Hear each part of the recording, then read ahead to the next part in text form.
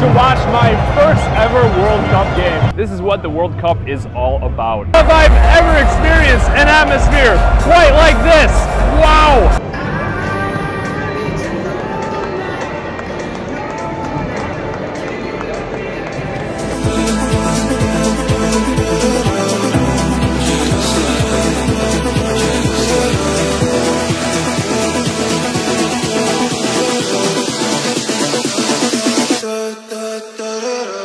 Well, it's 9:30, still haven't finished packing, still working on shooting some things. Honestly, my hard drive has been saying there's 2 hours remaining for the past 2 hours, so hoping that's gonna finish copy soon so I can finish recording. Getting pretty excited to go. Made it to the airport, gonna be insane. Guess the badge was too easy on this football quiz on the plane. Expect amazing? Here we go! Almost made it to Europe. Bite to eat, and it's time to go to sleep. Approximately 10 hours later. Didn't get much sleep on that flight.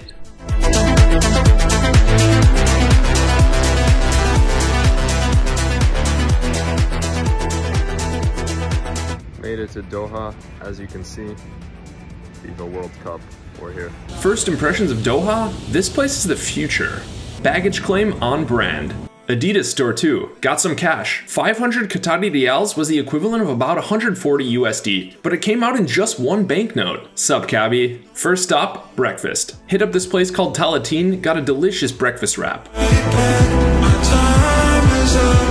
Here's how I know I've arrived in Qatar.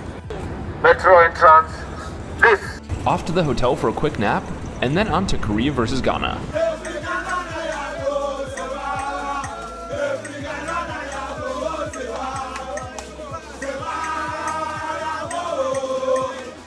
We are outside Education City Stadium, Ghana and Korea kicking off. Just moments away, so excited for my first World Cup game. Missed the anthems, got to my seat in time to see the opening ceremony ending. Still time for a cheeky selfie. Didn't know they did this every game. 2, 1. Ghana fans were rocking early. Korea too. Love to see it. Ghana opened the scoring with 2 goals in the first half. Cho Gwe-sung answered with 2 goals in 3 minutes. Grabbed something called the spinach fatire at concessions. Little did I know this would become my go-to stadium food. Bro, what are you doing? It's the World Cup. Mohamed Kudus stole the show with 2 goals, including the winner. Wow, what a wild one that was between Korea and Ghana. Ghana took the lead with 2 first-half goals. Korea battled back in the second with 2 of their own, 2 within 3 minutes. And then at the end, Kudus scores again for Ghana. They win it 3-2. Very dramatic.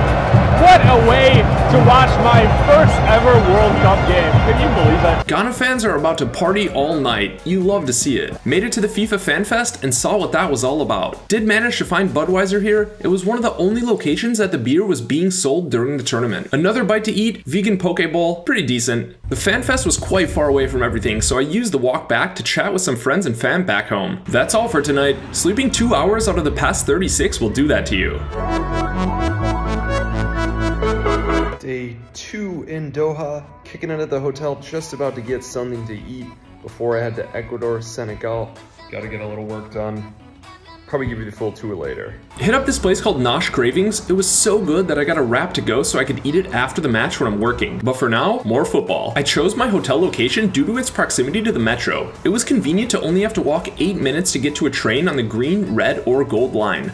Day 2, back at it again, off to Ecuador versus Senegal.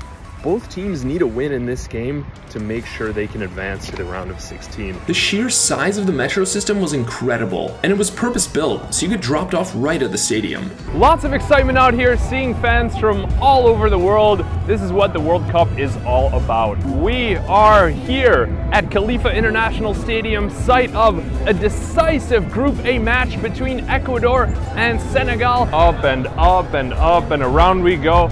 All the way up this tower. I got a feeling my seat is going to be somewhere near the top of Khalifa International Stadium.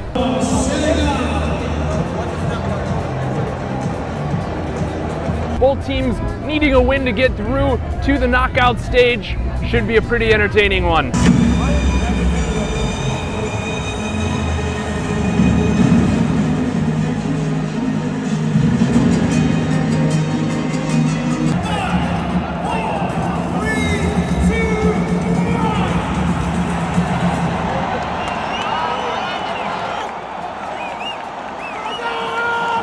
Halftime, got a non-alcoholic Bud Zero. Had to try the food. This was the veggie roll. It was basically shredded carrots, lettuce, tomato, and cucumber in a tortilla. Not bad, but a little bland. Ecuador equalized, but the parody didn't last long. Koulibaly put Senegal back ahead just 3 minutes later. Mendy came up big with a few saves too. Tempers flared. It got heated with a berth in the knockout stage on the line. Well, that's all the action from the Khalifa International Stadium.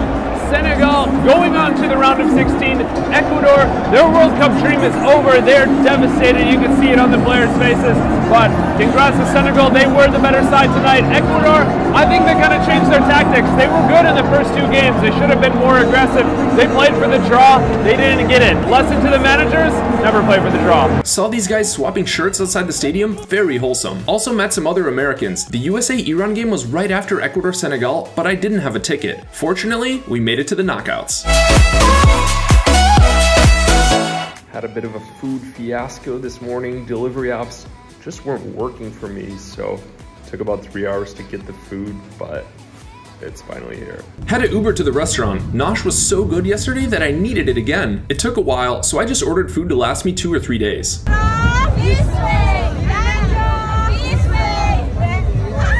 Got some nuggets, a vegan sausage roll, Greek salad for later, and this wonderful thing that I would later learn was called the kanafa. Shout out to my editor Vix for the insight. VVIP, that's me. Just kidding, no idea where my ticket even is tonight. Here at Al Janoub Stadium in Al Wakra. This is one of the furthest stadiums outside of Doha, along with the Al Bayt Stadium. Another very distinctive architectural design, pretty crazy stadium. Looking forward to seeing the action inside. Made it to Al Janoub. What a seat this is. I know a few of you were telling me to support Australia, but as you can see, I'm right in the middle of the Denmark section, so I will be supporting Denmark tonight. Denmark! Denmark! I have to say, it was pretty cool to sit in the Denmark section. You could feel the excitement and anticipation of the fans when they were seeing their heroes warm up for a pivotal match. The ball made it into the crowd during warm-ups, and everyone wanted to touch it. As always, the pyrotechnics were spectacular prior to kickoff. What a show they put on.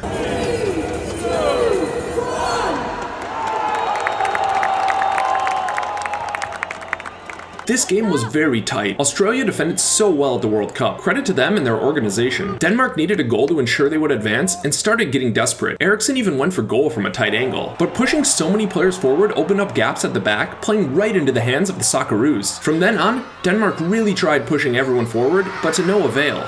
Australia held out after some brave defending and were able to enjoy their moment. Full time here at Al Janoub Stadium. Australia 1, Denmark 0. Just wasn't happening for Denmark today. Can't say it wasn't for the support. It was great hanging out with them in their supporter section. Anyway, Australia, they defended so well. They were not going to be beaten today.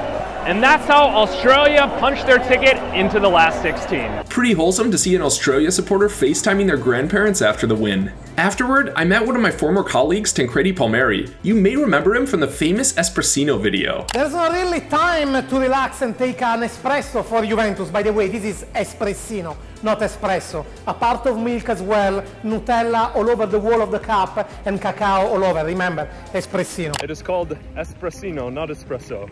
Depends what you order. If you order espresso, not espresso. Then, I went to one of the only bars in Qatar, meeting up with my friends Bford Lancer and Jared HD for a rare beer as we watched the final games of the night. Pretty cool seeing the marina at night, and that was how day 3 ended for me. Let me tell you, I don't know if I've ever experienced an atmosphere quite like this. Wow! This was one of the most exciting days I had in Doha. Morocco was the surprise story of the tournament, and their fans showed up in a major way. As you can see, the transit was an absolute nightmare. This stadium was far away from the metro, and I didn't want to miss kickoff. So when I saw these guys running, I did the same thing. But then I had to slow down and not miss the atmosphere the Moroccans were creating.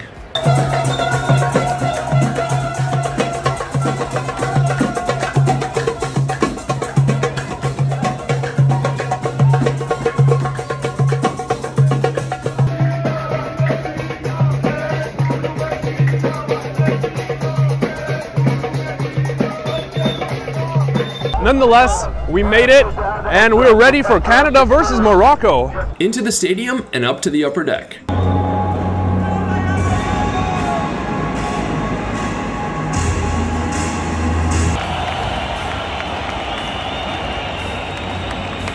There were a few Canadians, but they were completely drowned out by the Moroccans. The logistics issues led to many seats being empty at kickoff, and whenever Canada got the ball, Morocco fans whistled them incessantly. It was their form of home field advantage. It didn't take long for Canada to be overwhelmed. Just 4 minutes in, Borjan made a huge mistake going out of his penalty area, and Hakim Ziyech put the ball in the back of the net. Morocco bagged another through Youssef and Nesri, and the celebrations were on.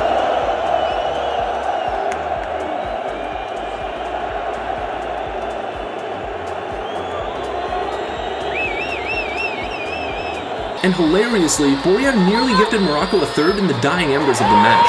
What was he doing here?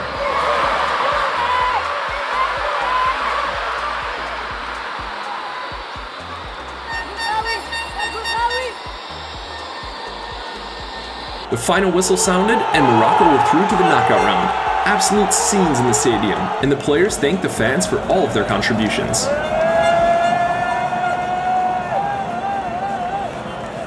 Full time at Al Tumama Stadium. Morocco 2, Canada 1. Morocco tops the group, and let me tell you, their fans brought the noise. The stadium announcer just wished everyone goodbye, but these Moroccan fans aren't leaving anytime soon. There are also thousands of Moroccans outside of the stadium. They couldn't get a ticket. They don't care. The after party was raging outside of the stadium, so I followed the party back to the heart of Doha, the Souk Waqif. Needed a snack, so I got some chestnuts at the Souk Waqif. And as I started my walk home under the moonlight, Morocco were on top of the world. Short days and long nights at the World Cup. To me, that means extra coffee at 8 p.m. or later. Always have to find a way to represent Villa. It was packed, but the best way to get to Stadium 974 is the metro. Here we are at Stadium 974, the first temporary venue in World Cup history. It's constructed entirely out of shipping containers. This is the ground I was most excited about visiting at the World Cup because after the tournament, it will be torn down. This real estate is just too prime. It's going to become luxury apartments here in Doha. Serbia and Switzerland up next. Looks completely like a normal stadium on the inside.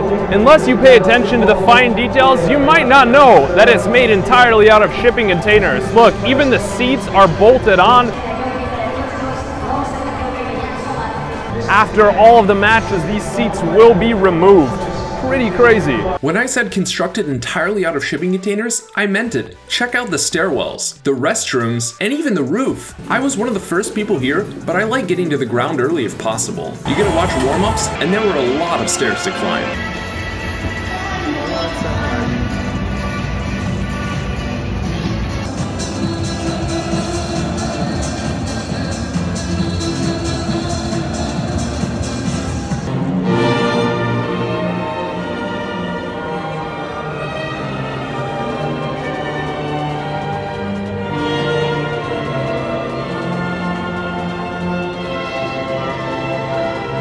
Anthems were played, and we're just about ready to go. Well, almost. Switzerland was not in tune with the kickoff clock, but no matter, it was worth the wait.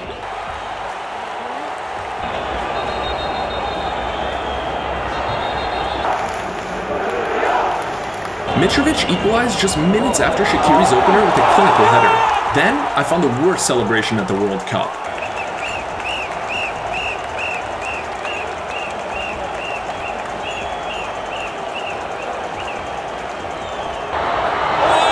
I missed out on the third goal when I went down to get a water at halftime. The line was so long. But I did meet up with Mohammed from Bahrain who recognized me from my videos. What a special moment. All the way up.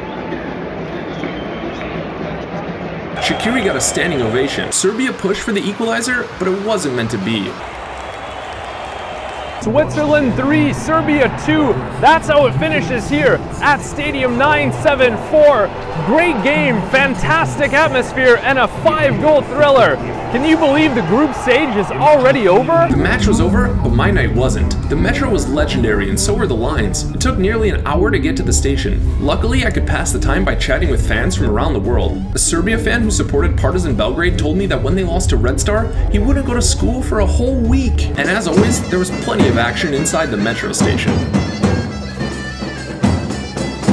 Finally, almost made it home. 1:35 in the morning. I can't believe my last World Cup game is tomorrow. Kind of sad about it, but It's been an amazing time. Still have one left, USA versus Netherlands. Come on, USA, let's get to the quarters. This was my last day in Doha, so I had to get downtown and check out something other than the football. Here we are at the famous Corniche. Finally made it down here. It's my last day in Doha, so had to see the sights. This beautiful stretch of waterfront property has exploded in the last few years with skyscrapers.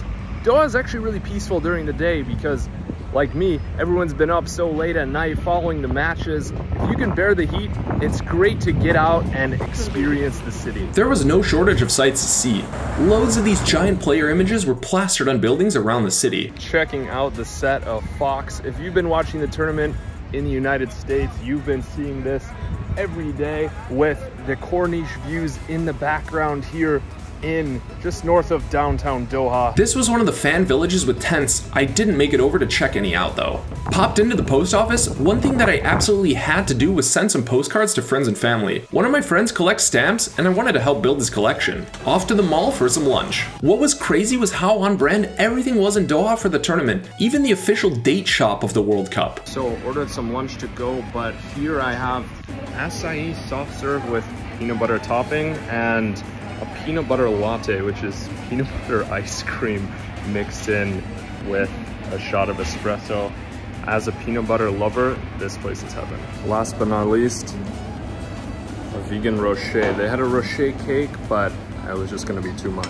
First class seat on the metro back home to eat and prep for the match. Falafel for now, save something for later because it's gonna be a long day and a late night. Pack my bags and we're ready to go again. Off to the stadium. I've already been to Khalifa International and we'll be back again for the USA-Netherlands match. Love how these metro maps show you how to get to each stadium and what time the games are. It's so convenient. Spent a little too much time at the hotel editing, so I gotta hustle. Here we are at Khalifa International Stadium. The United States takes on Netherlands in their first World Cup knockout stage match in more than 8 years. Yes, 8 years. You can already hear the USA chants. I was hearing them on the metro. Kickoff just around the corner. Still wondering what happened to his shoes. Found a Villa flag and a Villa fan.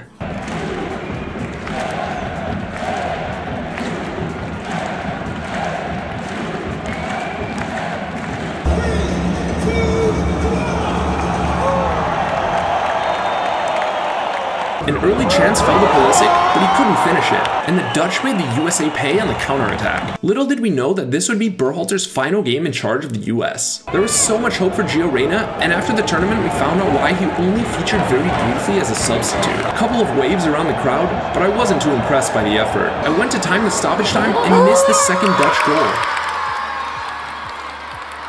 Going down 2-0 at halftime was a real buzzkill. At least I could watch some replays on the FIFA Plus app. USA fought hard and created some chances. The pressure was building, and then...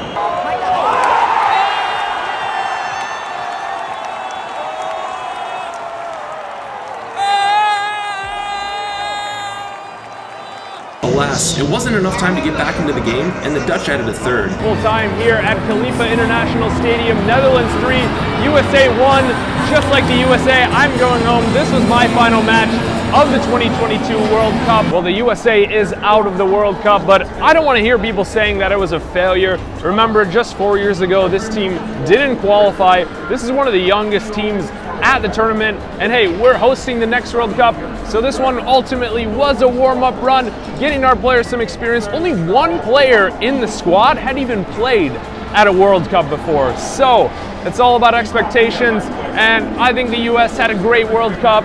You know, Netherlands, this is a nation that football is in their blood. For us, it's still coming along. Kinda weird being in the stadium so long after the final whistle, it cleared out quickly. Wanted to hang around and see some of the USA players meet up with their friends and family afterward. Also wanted to chat with my friend Melissa Ortiz, who did an amazing job covering the tournament for Fox. Pulisic got a big family hug. You could see he was playing through the pain and left it all on the pitch. I noticed so many of these homeless cats and they were so cute but so scrawny. It's my last night here and I have a bit of cash left, so I popped into the hypermarket and got a few cans of food to give to these furry friends.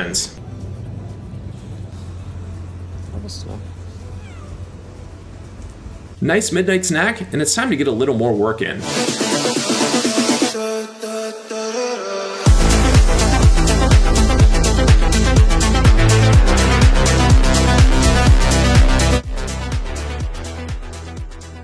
I'm just leaving the city and I've only realized that the best time to be out and about in Doha is about 6 in the morning. The sun's already up, the weather is pleasant, and I never really got to experience it. Last time at this metro station, so bizarre with no people here. I can't imagine what Doha will look like after the World Cup. There were so many foreign football fans around.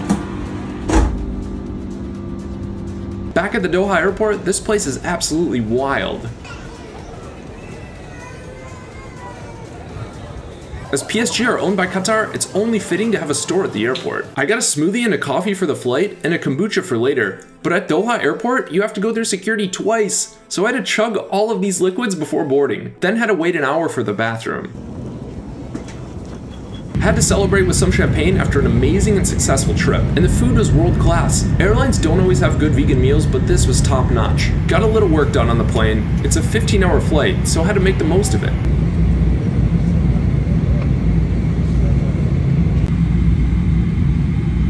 Finally made it back home to New York. Feels great to be back, even though it is a little cold out here. I gotta say, it was nice to be in the warm weather for a week. Bumped into some US players at the airport, pretty amazing. Told them how proud I was of them. Feels amazing, and it's really special to meet people who are growing the game so much in this country.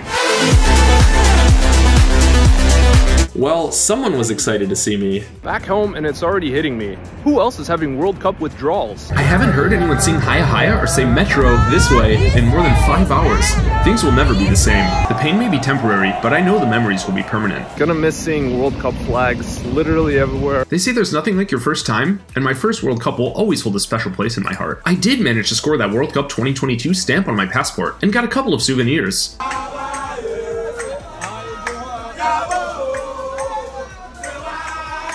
Thanks so much for following along. If you've watched this far, you're a hero. Thank you for your support, and I hope you enjoyed this vlog as much as I did.